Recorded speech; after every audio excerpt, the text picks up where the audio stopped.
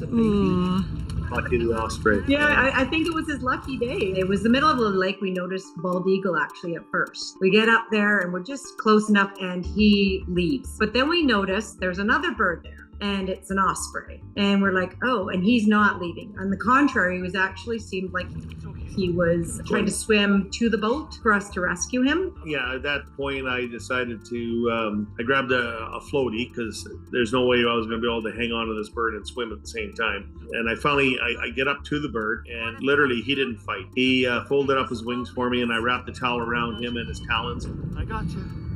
And I hung onto him and I kicked my way back to the boat. Do you want to put him on a towel? To our surprise, the bird was very, very calm. He just knew he was being rescued. So what we figure happened is the eagle and the osprey must have been fighting and both of them ended up in the water. I mean, you know, if it wasn't for that eagle, we would have never have seen him. Everything worked out in his favor. Now, they were able to get the osprey to a rescue center, and it did need some stitches for a number of cuts under one of its wings. They nicknamed it Lucky, and the couple hopes to be there in the future when that rescue center decides to release that bird back into the wild.